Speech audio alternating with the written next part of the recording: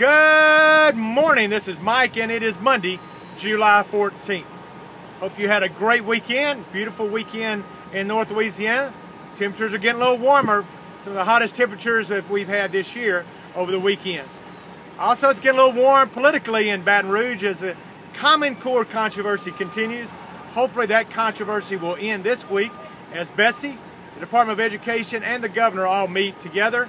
Hopefully you'll see a compromise come through. I don't think anybody wants that solved in the courts.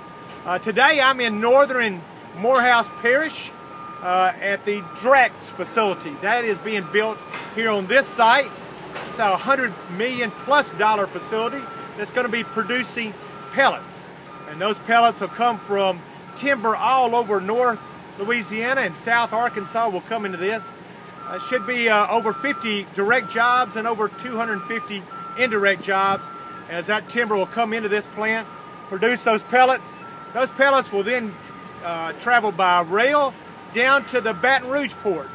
And part of this project is also about a $25 million port project in Baton Rouge. You've probably seen the two big holding tanks that look like two big golf balls to the northern part of the Mississippi River Bridge over at the port.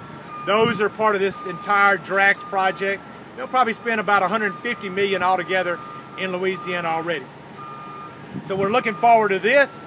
Also today I'll be in Bastrop as I'll speak to the Morehouse Chamber on a legislative update.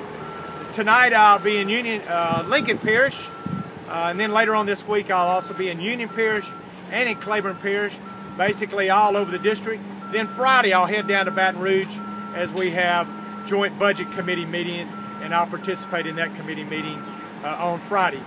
Hope you have a great week. Keep us in your prayers. Hope to see you soon.